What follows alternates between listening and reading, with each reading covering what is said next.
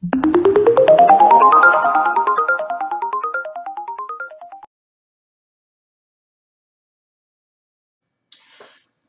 going to be making a specially designed bolt.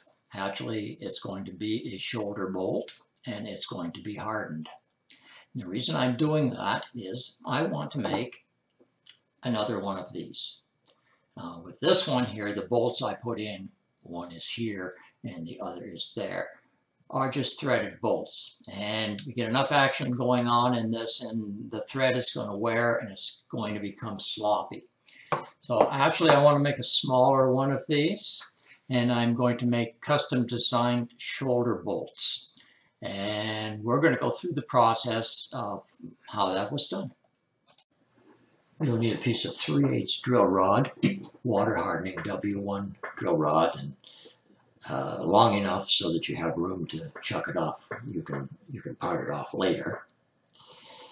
Put that in the lathe, and the distance from here to here is about 1/2 inch, and this diameter will be the diameter that you want to slide whatever on. In my case, it's a knurling wheel that I need to slide onto this section.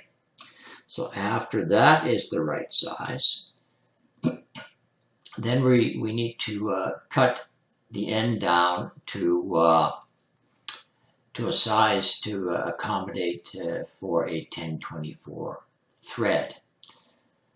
And it should be about 2/100th of an inch long. Okay, the lathe work is done for now, and it'll be time to mill the hex for the socket wrench. You've got your thread on, you've got your bearing surface for whatever you'd like to slide on that shoulder.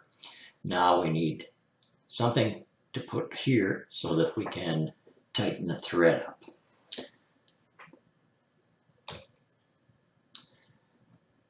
So over at the mill, we have a rotary table set up, and we're going to mill a hex.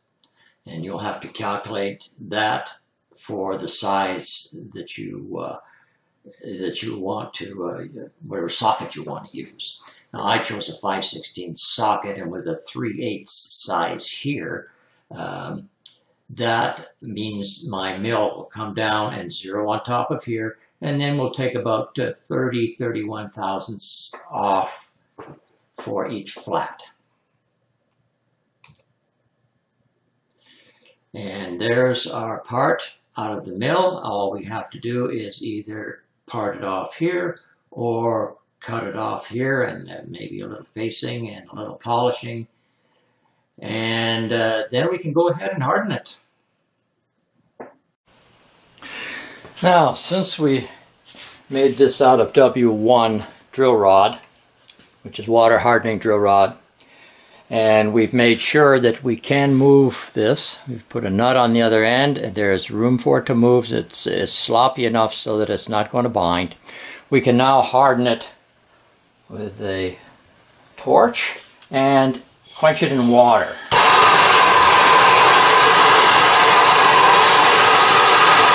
The main part we want to harden is the center part.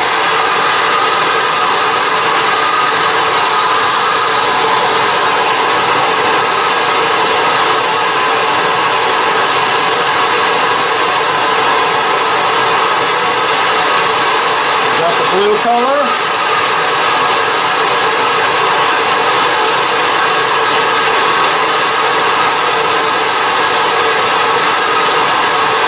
Starting to turn red. Here comes that red. And we're just about ready to quench right now.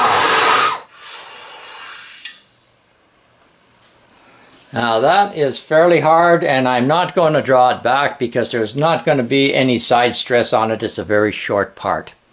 We're going to run this through the sandblaster, and it's going to look pretty.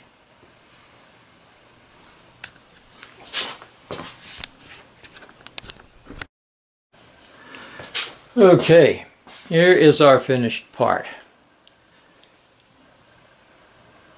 Looks pretty nice, and what's even better is the knurl fits on there. And it's pretty hard. It's not going to wear out.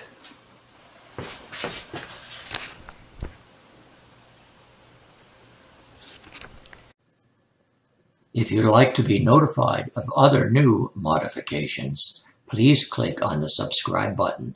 Thanks for watching.